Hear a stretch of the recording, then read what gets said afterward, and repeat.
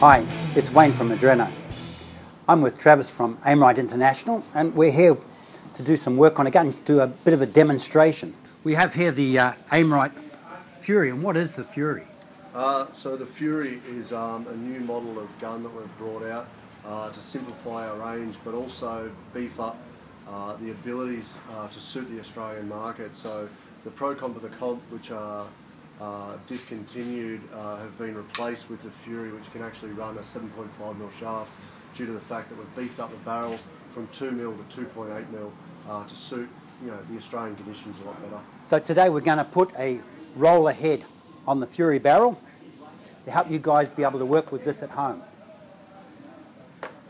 But first let's have a look at the setup with the rubbers. So we've got a couple of little knots here. Now what's this insert here? What do you have here? Yeah, so with the Aimrite range of rubbers, we actually make bridle inserts, which is a piece of small dyneema or spectra, and it has a bead on it also to prevent it from popping out.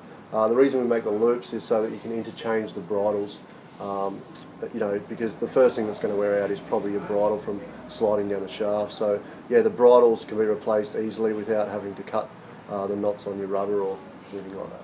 Okay, now you had a little formula on working out the lengths of the bridle and the cheetah bridle. Yeah, so to keep it consistent through our whole range, all the bridles from knot to knot are measured at 10 centimetres and the cheetah bridles are at 30. Let's have a look at the knot that we introduced the bridle to the insert here.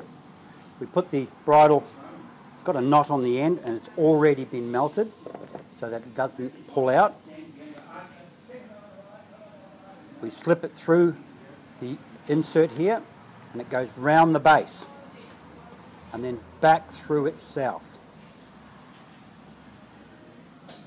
Okay, so to tie the cheetah bridle onto your setup, it's just a simple granny knot that goes round the base, through and pulls tight. We find 30 centimetres of 2mm spectra is pretty perfect for something to grip onto, not too big, not too small. And then same around the other one, just a simple granny knot around there, pull it nice and tight, and there you have it. That's your load assist, which will actually help you load the gun a lot easier. The next step is to put the roller head into the barrel. We have here the Aimrite Rollerhead.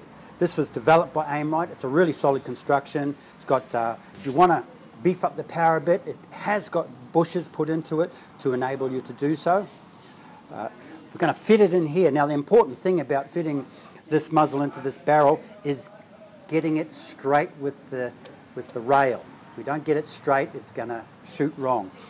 You can see on the actual muzzle here, we've got a small bit of tape. And this is just to help you get a nice tight fit inside the barrel.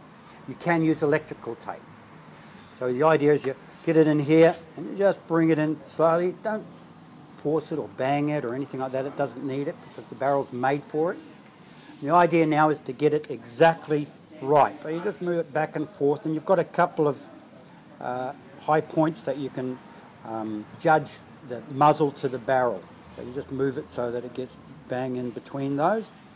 And then you also want to look down it like so to make sure it's straight. I always like to let the customer have a look too.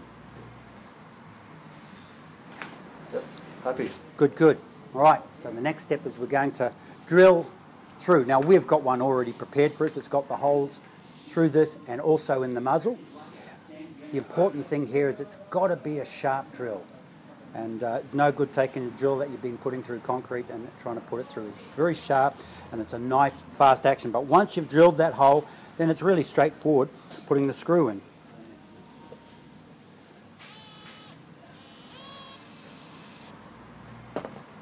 I like to finish it up with a normal screwdriver just to get it to bite down tight without actually going overboard.